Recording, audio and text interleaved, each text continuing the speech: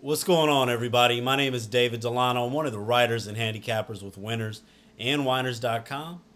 Today's video is brought to you guys by No House Advantage Fantasy Sports Redefined.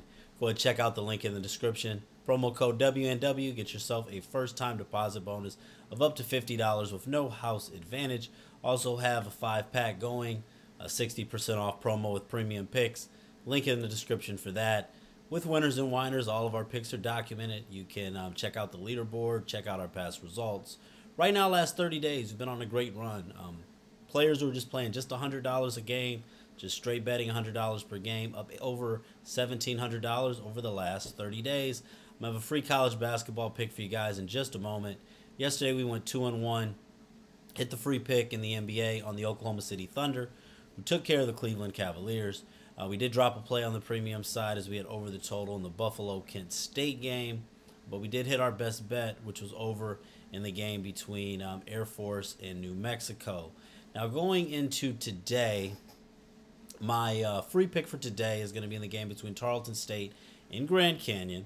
I also have a 5-pack on the website. Now, with so many games going on today, right, why would I pick a game like this? It's probably a game you not paying much attention to, but the thing I like about this, on a day with so many games, I don't think the books are paying enough attention to this game as well.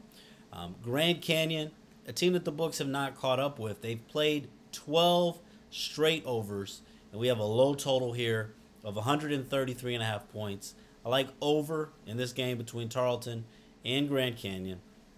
Few things I'm aware of. Why do we have such a low total here? Why do I like the over? Well, first of all, Tarleton, in 2 of their last 3 games, they've been held below 50 points.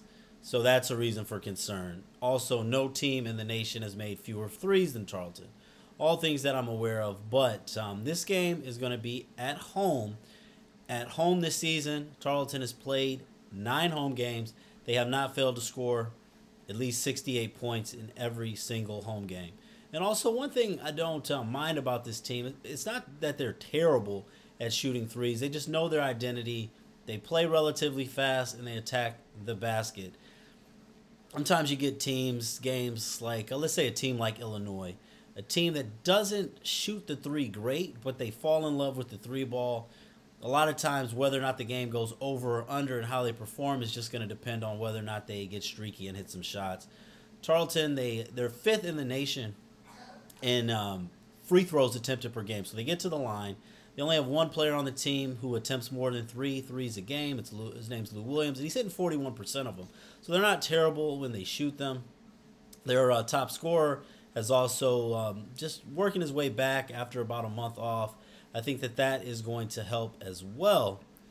Also, you have a Grand Canyon team that does a good job of getting to the line. They're 90th in free throws attempted per game. This is out of 363 teams. But both teams are poor in free throws allowed. Tarleton, one of the best teams at getting to the line, but they're also one of the worst teams when it comes to allowing opponents to get to the line. So basically, to summarize this, we've got a Grand Canyon team who's played 12 straight overs. We've got 2 teams that are excellent at getting to the free throw line, 2 teams that are poor in free throws allowed. Grand Canyon, good free throw shooting team, good three-point shooting team. Tarleton attacks the basket. They're going to speed this game up. Grand Canyon has scored, I believe, at least 72 points in 8 straight games. They've combined with their opponents for at least 148 points in their last 4.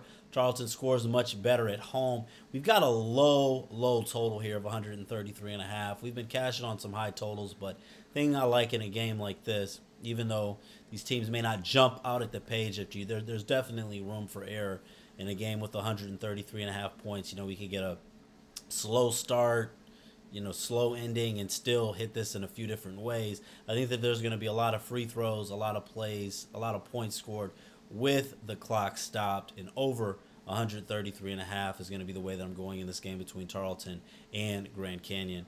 A lot of games for today. I would love to know what you guys like in a big slate of games today. They said on the card, got a couple obsolete games, have a couple high-profile games. So good luck once again on whatever you're playing. Thanks for spending so much time with me, and let's have a great Saturday.